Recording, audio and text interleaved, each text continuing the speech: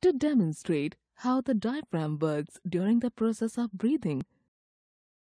Madam, please explain the mechanism of breathing.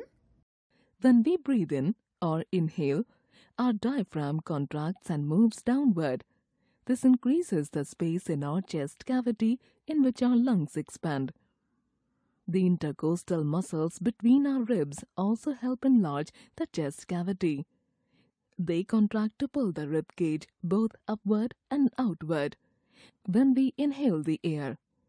When we breathe out or exhale, our diaphragm expands and moves upwards.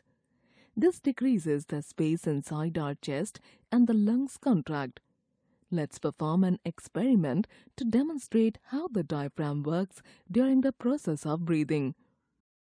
The materials required are a bell jar, a Y-shaped glass tube, a cord, a rubber sheet, balloons, and an airtight stopcock.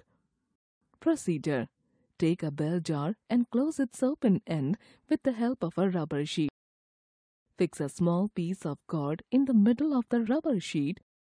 Take a Y-shaped glass tube and tie small rubber balloons on each of its arms in such a way that they cover the openings.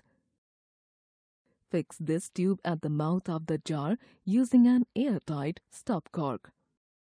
Now gently pull the cord attached to the rubber sheet downwards and watch the activity of the balloons.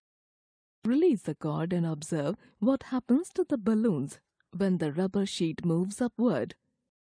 Observation: when the rubber sheet moves downwards, the balloons inflate.